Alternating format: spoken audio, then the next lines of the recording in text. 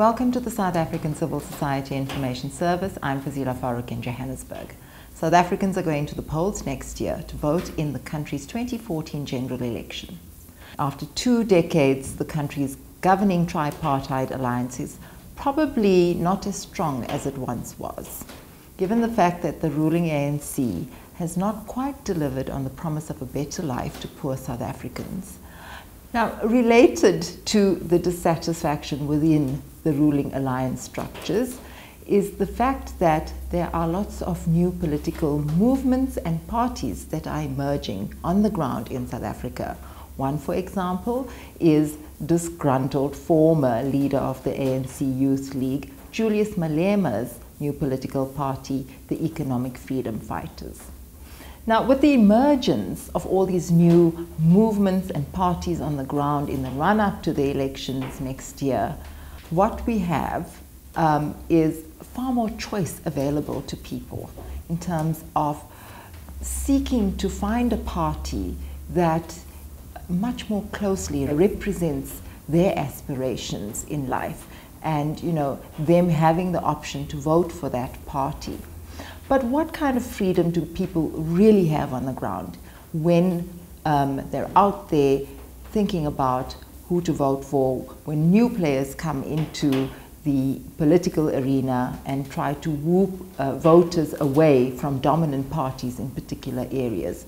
It's not as cut and dry and as simple as many of us might think it is. The situation is pretty fraught on the ground, particularly in poor communities, because they represent the strongest and largest voting bloc in the country. They have the power to change the face of politics in South Africa and the nature of our democracy. With us in the studio this morning, we have David Bruce. David is an independent researcher who's currently doing some work for the Community Agency for Social Enquiry, and the project they're focusing on actually looks at how poor people or poor communities are engaging with the political process in the run-up to the 2014 elections. Welcome to SACSIS, David. Thanks. I'd like to talk to you about an article that you wrote last week in the newspaper, in the Mail and Guardian. You talk about political intolerance, and your article specifically talks about the ANC engaging in coercive action to retain its majority and to ensure that people continue to vote for it. Can you talk a little bit about what's happening on the ground, with the new shifts and changes in the political landscape, and why it is you're looking at political intolerance in particular? Right, okay. Well, I think just the first thing to say is that at this point we don't know what's going to happen in next year's election. That in the 2009 election, the ANC's share of the vote was 65.9%, and at this point it isn't clear that the ANC will, lose a significant proportion of voters' support. So it's not implausible that it might even strengthen its position. But I think what the project is, the basis for the project is some kind of sense that there is the potential, or there is the likelihood of greater contestation and around the 2014 election.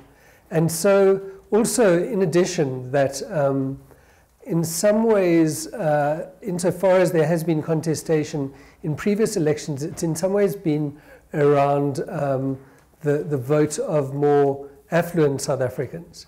And so what seems to be likely is that increasingly in the future we will see greater contestation around with the parties jockeying for the support of poorer people. In some ways, I think the fundamental point is that poorer people far outnumber wealthier people in South Africa, and so if parties are serious about contesting power in South Africa, they have to be they have to take seriously the challenge of winning the support of poorer voters. Some of the parties that we have seem to be more explicitly orientated towards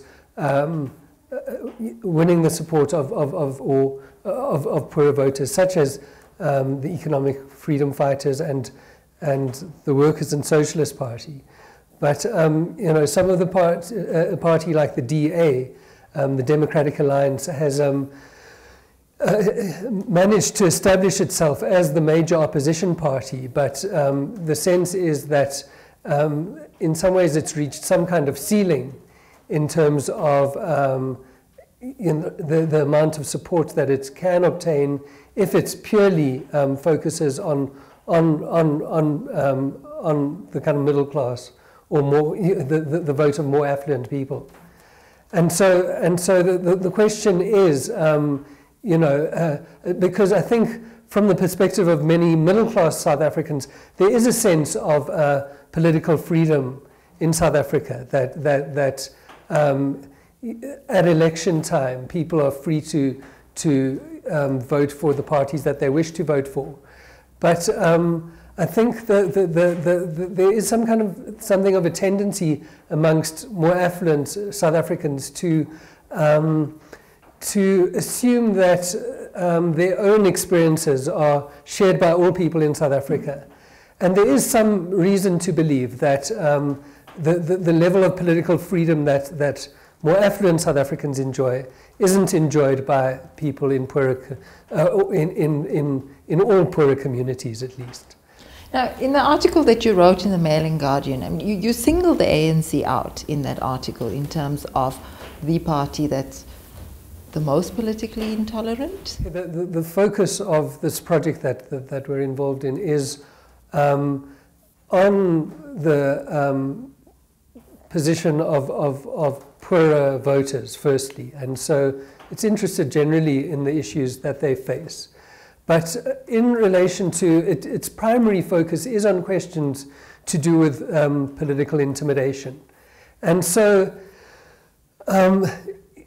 in theory, all parties in South Africa are in some ways opposition parties, because the ANC is the dominant party, but there are areas where it is not the dominant party.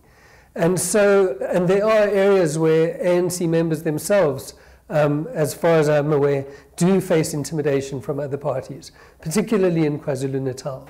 So the general concern of the project is with this question of political freedom.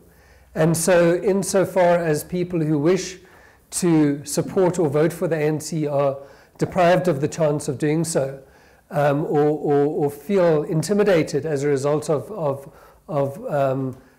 supporting the ANC, you know, the concern of the project is as much with their right to freely exercise their vote as with the right of any other voter. But the truth of the matter is that the ANC is the dominant party in South Africa.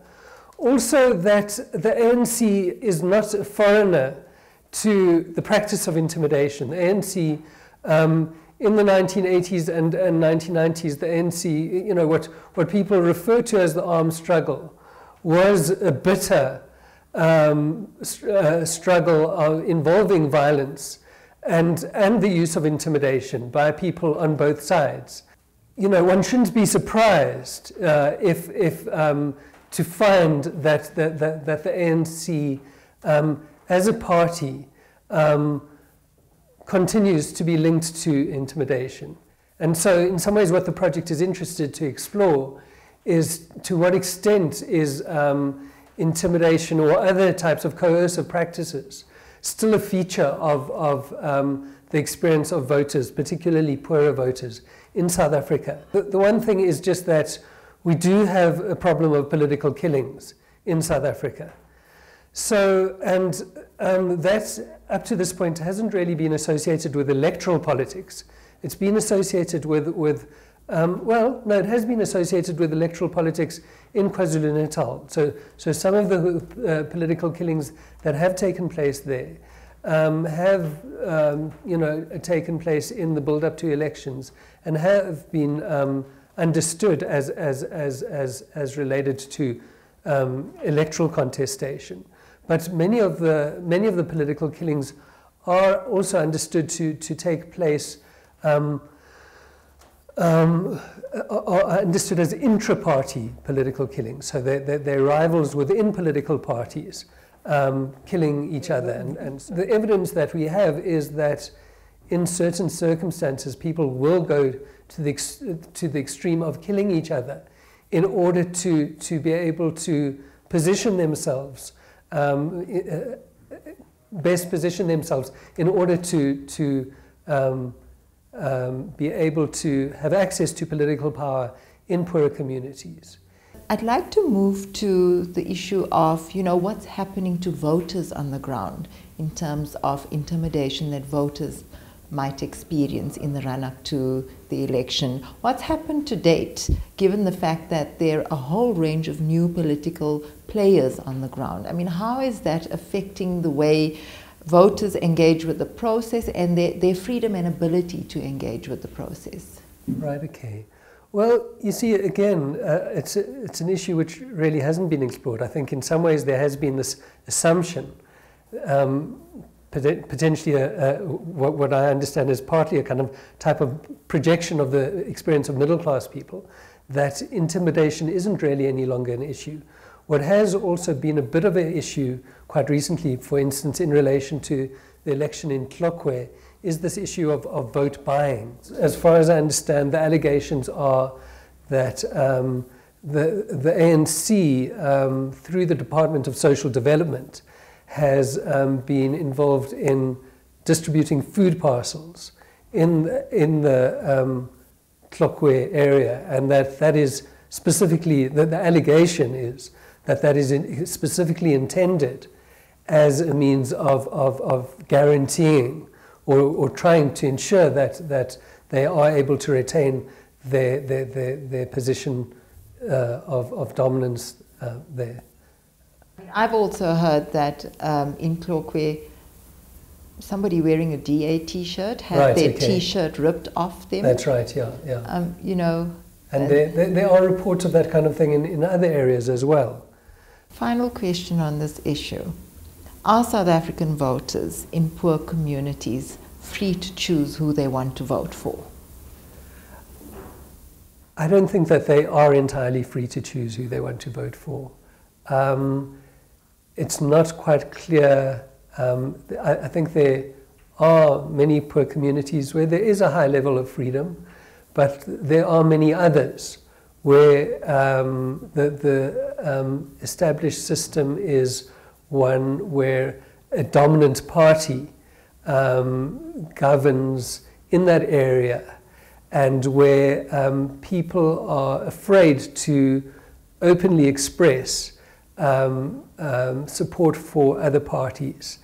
And incidents like the incident that you were talking about at Tlokwe, where a person who is wearing the T-shirt of an opposition party has the T-shirt ripped off, has his T-shirt ripped off, is the kind of, one kind of political practice that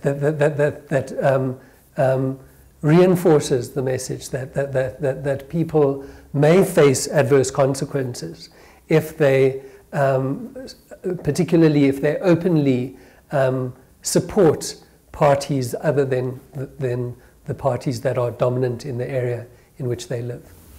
David Bruce, thank you very much for joining us at SACSIS. Great, it's a pleasure. Thanks for inviting me.